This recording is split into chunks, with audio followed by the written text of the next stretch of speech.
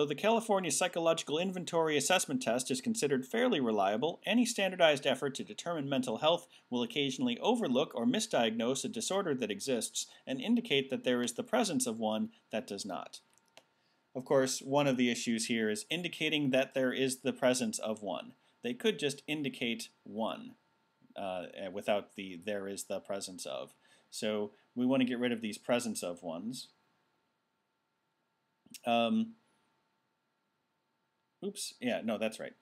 So then we have it reduced to any standardized effort to determine mental health will occasionally overlook or misdiagnose that a disorder exists and indicate its presence when it does not. Oops, I actually crossed off one too many. I wanted to get rid of the indicate that there is the presence. All right, I'm just going to clear that off.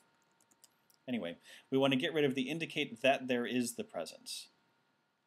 Okay, so now we want to say that it overlooks a disorder that exists and diagnoses one or indicates that one is there that really isn't.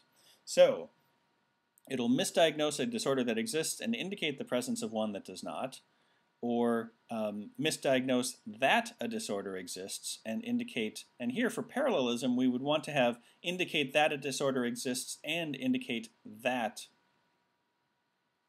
its presence when it does, I don't know.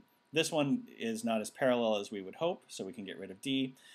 E, misdiagnose the presence of a disorder and indicate its presence when it is not there.